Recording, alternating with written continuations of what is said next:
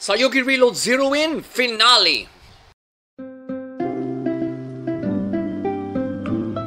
Actually, I feel this is part 2 of a 2-part finale.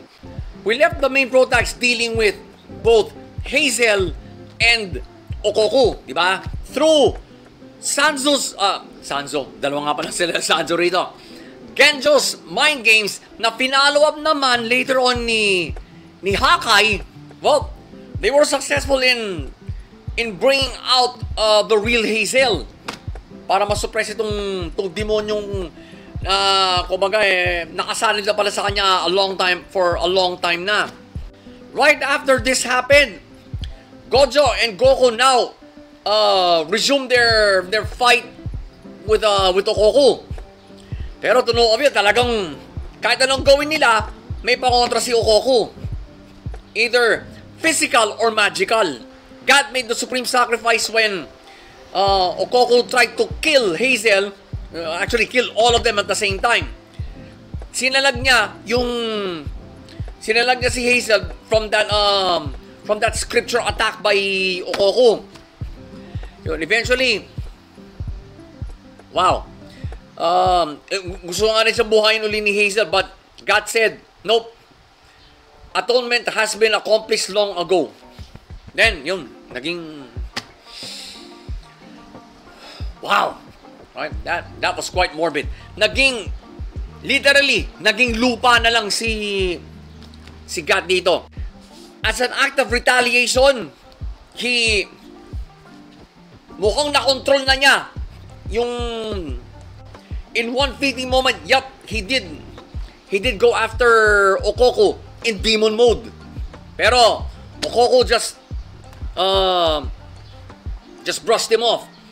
Then the move that completely changed the complexion of the finale. Genjo was able to handle Guts what you call this? Guts huge pistol again. Hindi nga lang niya he was aiming for the head, pero hindi niya na ilaga ng konti ni Okoku to. Pero mukhang nadali yung dalawang mata niya. He was able to escape.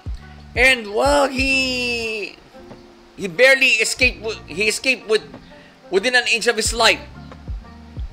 Practically. Dahil pinakita sa isang scene na susuray-suray siya at duguan dito. Although hindi pinakita, but I can really tell na nadali ang dalawang mata niya. Talagang binulag siya ni Genjo with that gun, with Guts' huge gun. The Sanzo party failed to kill Okoku. Ay, nakatakas eh. Then they just bakit nila inisip na mag-jack and puy eh. Just to kung sino magbubuhot kay Sanzo. So the next morning, we just saw Hazel being cared for by an innkeeper. Siguro dinala siya ng Sanzo party doon para of course mag-recuperate. Then when the innkeeper brought Guts' headband to him, he just broke down. Final scene. Well, we just saw the Sanzo party kicking rogue demon ass while Bosatsu was watching them. She just said, "Oh, I'm here, you bastards! Come on! We're gonna break this finale down now, Critic sub style. Base." From the time na bine-verbal assault nila Genjo at ni Hakai si Hazel up to the time na tumakas na nakatakas si Okoku, it was a tense pacing. Right? They were up against a really powerful villain here, si Okoku. And well, nothing has changed actually in Gunlock. Doon malakas pa rin siya, kahit bulag na. So they just slowed him down in this series. All right. Do I have complaints about the pacing? It's the type of pacing that's befitting a finale.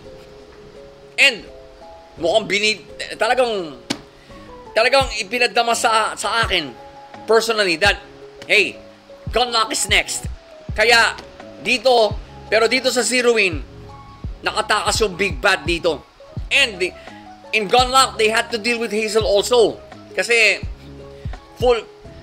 later on in that series' run, in full control na yung demonyong nakatira sa kanya.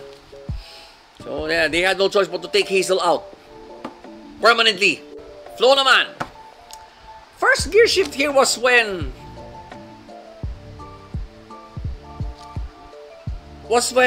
Hazel just fell to the ground after taking back control of his body from that demon. It's a no-brainer of a gear shift kasi now, kaya if you've seen the episode, mga ka-lifestyle, kaya nga pagka bagsak ni Hazel, diniretso na nila Gojo at Goku ang pag-resume nila ng atake kay Okoku.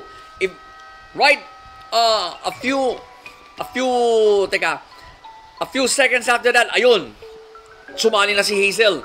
Final gear shift, was the shot that changed everything. Yeah, I could say that kasi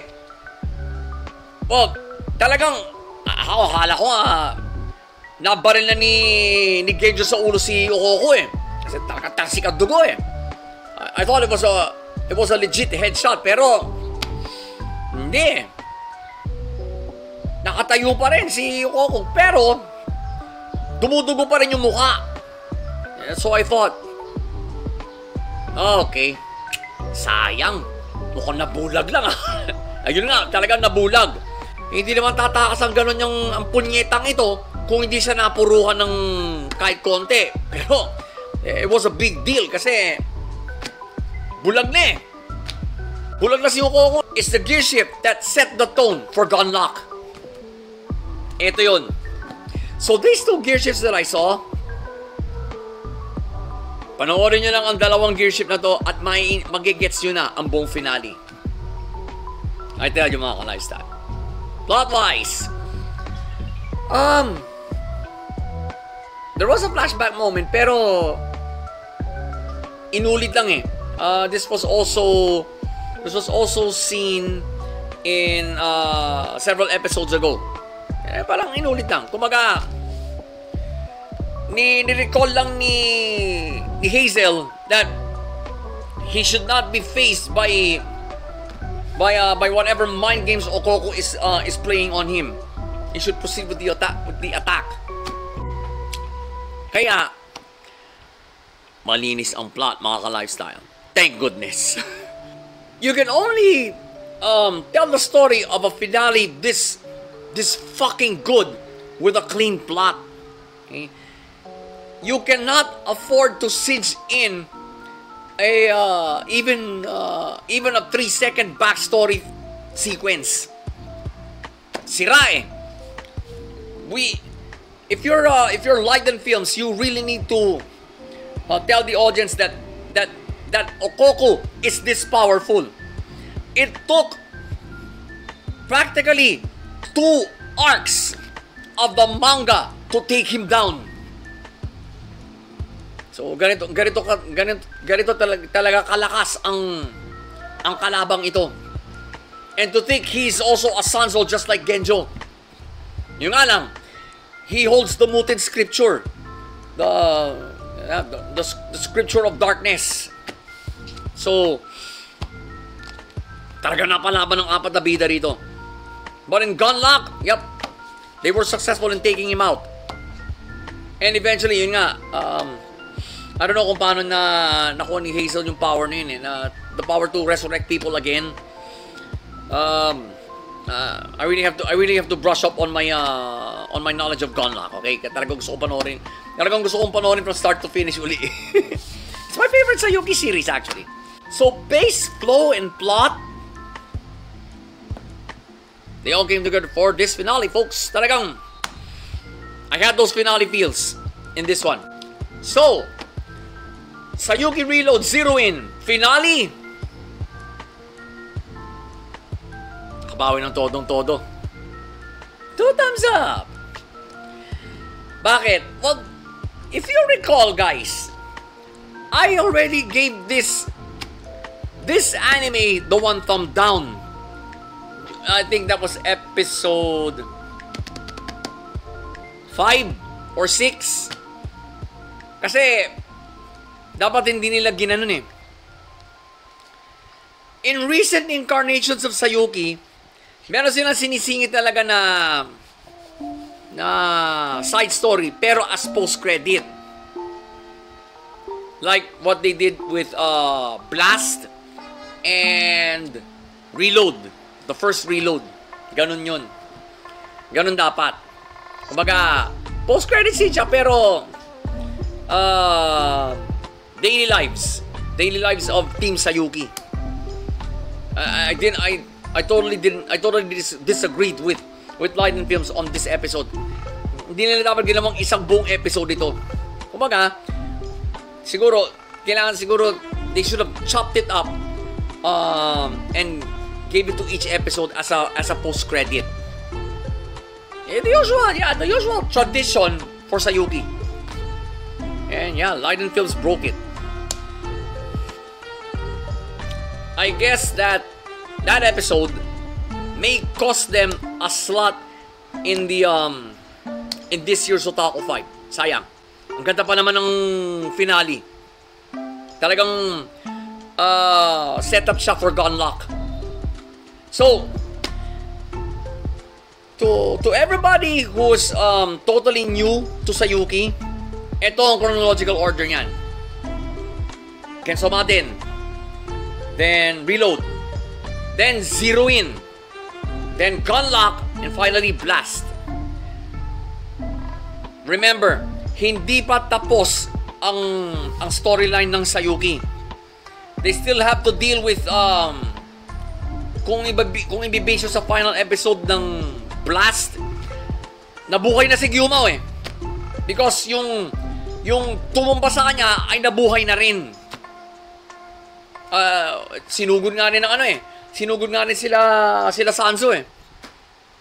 And now, they realize in the final episode that it's now a race against time. Gyumao may be the next to be resurrected. So, probably that's the final arc already. That's the final arc already of the anime. Pag lumabas yun. And well, while we're waiting, thank you Light & Films for giving us Saiyuki Reload Zeroin. Thank you pa rin. Dahil, for me, as a Saiyuki fan, I am now enlightened as to how the storyline of Gunlock came about. So, dito yun. So, for all Saiyuki fans, you should watch Zeroin first before Gunlock. Power tip ko sa inyo. So, again, for now, Saiyuki Reload Zeroin finale. 2 thumbs up. Another 2 thumbs up. Yeah, probably. Well, for now, for the final time, for Zeroin. Talagang, I'm gonna wait for the final arc. Doon talaga magkakasubukan to. How many years do we have to wait again for another Saiyuki series? This took us 4. Kasi 2018 ng Blast eh. I saw that on Animax. Then, ayun nga, Zeroin. So there's nowhere else to go for this anime than the final arc. Talagang, if you base it on Blast, more likely, malapit na mabuhay si Gyumao. So, problema yun, pag nabuhay yun. Eh, yun nga talagang mission ng 4 eh. To stop his resurrection. He will bring ruin to the world pag nangyari yun. Kaya, well, I guess we'll have to wait another few years for another Saiyuki series. Ganun talagang anime ngayon eh. So Patreon, wait for my next upload. And for those of you who are still stuck with the CHD, well, pa magagawa nyo, di chill-chill lang.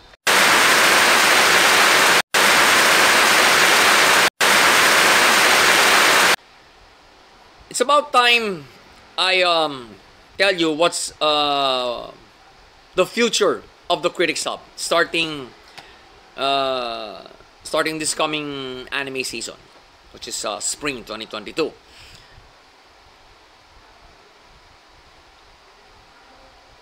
Everyone, nearly everyone now knows that I am an official host for Bigo now. But my commitment to the Critic Sub hasn't changed kasi, well, mas nauna naman ito, di ba? So, what I'm about to do is this. Hindi na ako magre-review ng lahat ng episodes ng full roster every week. So, I'm going to do this at random. But, kasi mga pilot ito eh. So, priority na i-feature ang mga pilot sa YouTube. Because, syempre, nagpapasok ka na. So, every week, we're going to again employ the random list format. So, every week, hindi guaranteed na magba-back-to-back ang isang anime sa pagre-review ko. Basta next week, puro pilot sigurado ang i-feature ko on both YouTube and Patreon. Pero, of course, the dailies sa YouTube, there are only 5. So now, we're going to have a 13 anime roster for spring 2022. But the minimum now for Patreon is 8. So kumbaga, you will be seeing 8 reviews per week on Patreon. Pero sa YouTube, only 5 kasi dailies nga eh. So again, mga ka-lifestyle, I will no longer be reviewing a full roster every week. Kumaga, walo-walo lang. In order for me to fulfill some commitments with Bigo. Kasi nga, I'm already an official host, and I'm bakit okay namang officer ng family. But anyway, I took the challenge, and that's about it. That's about it. So, if you're new to the Critic Sub, that's how it's going to go down next week, starting next week. So, can't believe we're already closing volume 7. So, mga ka-lifestyle, Patreon, see you in volume 8.